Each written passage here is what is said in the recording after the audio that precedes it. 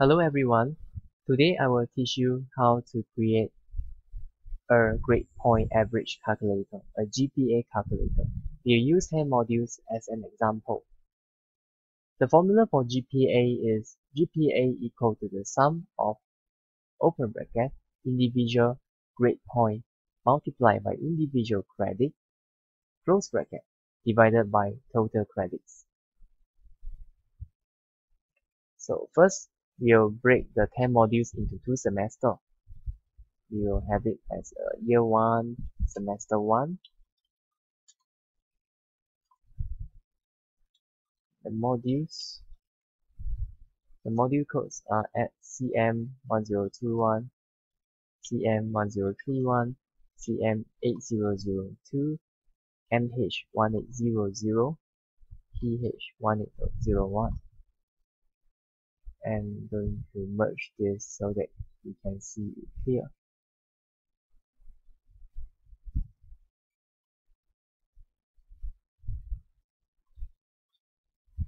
And this is year 1 semester 2. Go wet these 2 cells. The module for semesters 2 are CE9001, CM1041, CM1051, HW0303, MH1801. So there's M here. Credits.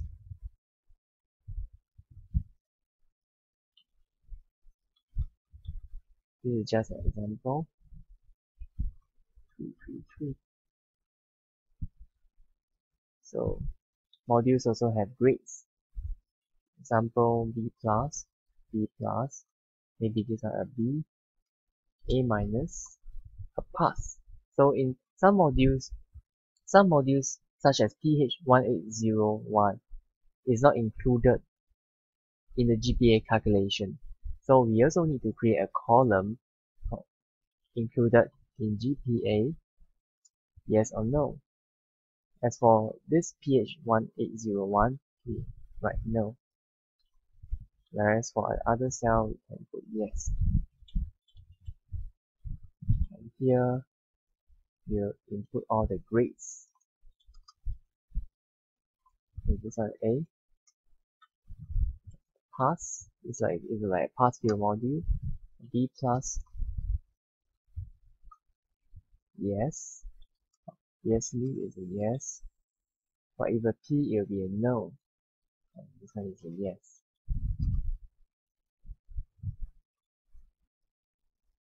Okay. So in this column, we'll check.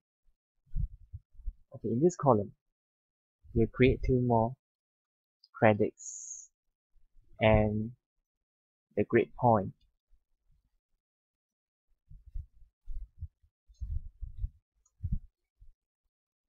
Those modules that are not included in the GPA calculation with a no here will be excluded from the credit. So we will check equal to if open bracket. The logic test will test for this one. Is equal to yes. If let's say it is equal to yes, we will want to include the module credit in the calculation. Otherwise, we will put a 0. That means we do not want to include the numbers in the calculation. See here? Because this is a pass-fail module, we do not want to include this module in GPA calculation. So we put a 0. Likewise for the grade point.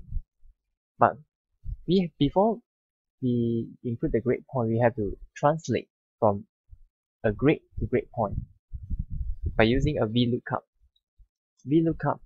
Lookup value for B+, in the table array column P and Q, column index number 2, and this one must be a false. That means we want an exact match. Okay, now we get the grade point. But the problem is that this is an error. So we'll do this condition if included in GPA is a yes.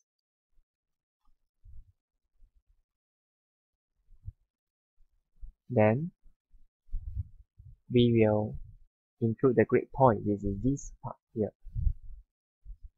If it is not yes, if any other thing else like no, then we will put a 0 at the back. Now let's close it down. It is 0. Okay, let's shift this over here. We have one column for semester GPA and one column for cumulative GPA.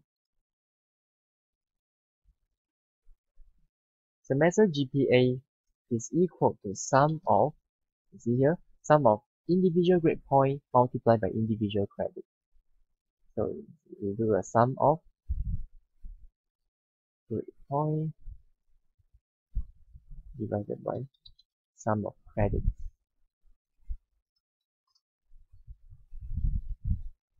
Okay, sum of, this individual grade point multiplied by individual credit. Yes, so we need to multiply by cell K6.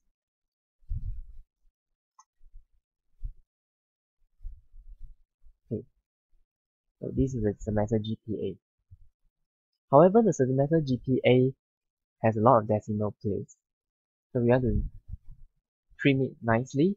We have to make it neater, so we round this number just to 2 decimal places. That will do the job, and then we merge and center.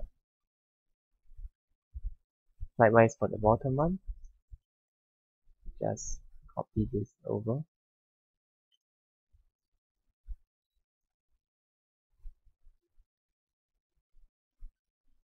Okay.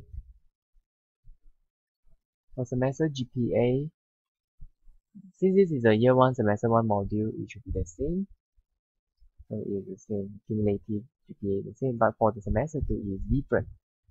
But then we still copy over first. And now we modify. Instead of 13, we start from 6. So we do a 6. Change this to 6.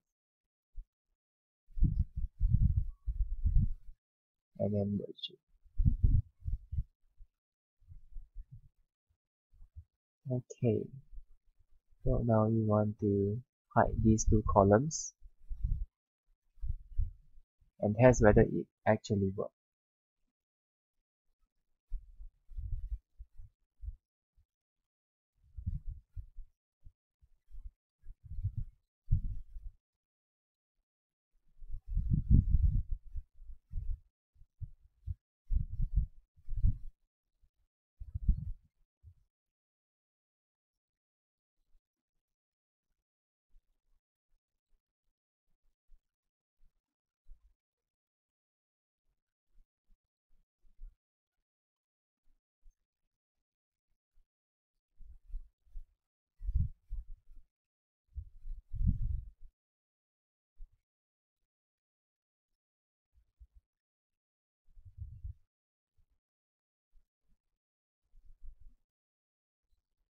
Okay, let's make it nicer.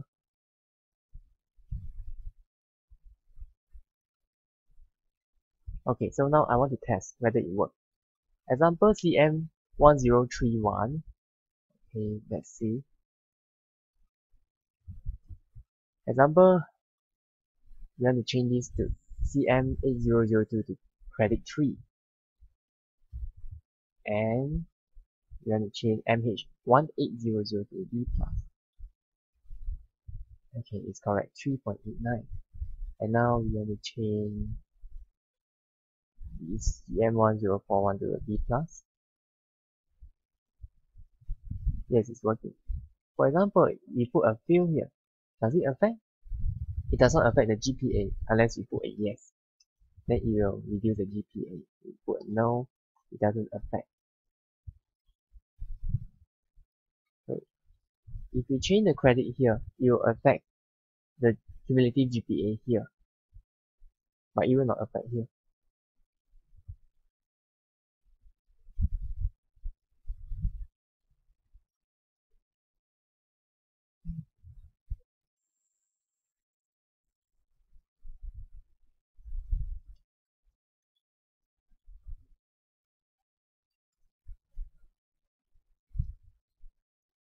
Grade A. So we realize that this is a 1 decimal place, which is not very nice. So now we want to improve this by putting this, formatting the text to a 2 decimal place. So this is how you do it.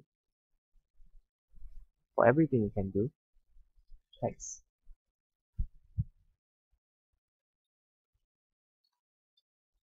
But if we do this, we can remove the rounding, so that we can save some length of codes.